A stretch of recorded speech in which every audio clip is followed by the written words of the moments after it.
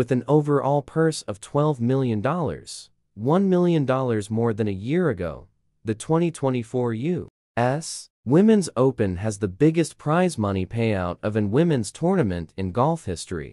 As you let that impressive fact settle in, what makes it even more remarkable is that just 3 years ago, the purse in the same championship was just $5.5 million.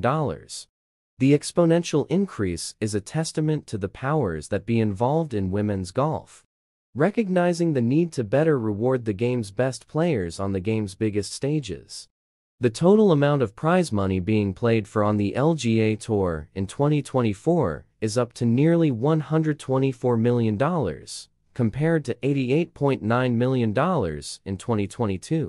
And the purses in the other four women's majors have also seen similar growth in recent years.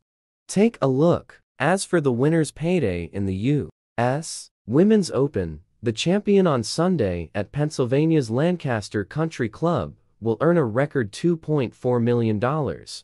Interestingly, the USCA decided to increase the winner's payday in relation to the rest of the field, giving the champ 20% of the overall payout, compared to 18% in previous years, and the typical 15% on the LGA Tour.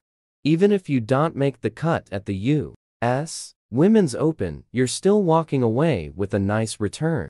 $10,000, a doubling of the stipend given to pros, leaving after 36 holes compared to a year ago.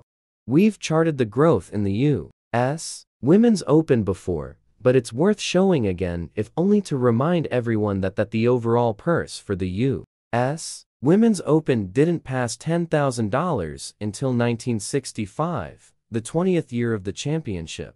And a winner of the major didn't make $10,000 until 1977.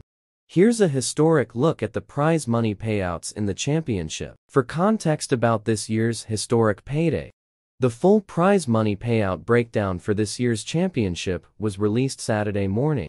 You can see it below. We'll update this list when this year's is announced, and then update things again after the finish of the championship on Sunday, and we'll update with individual names and official totals.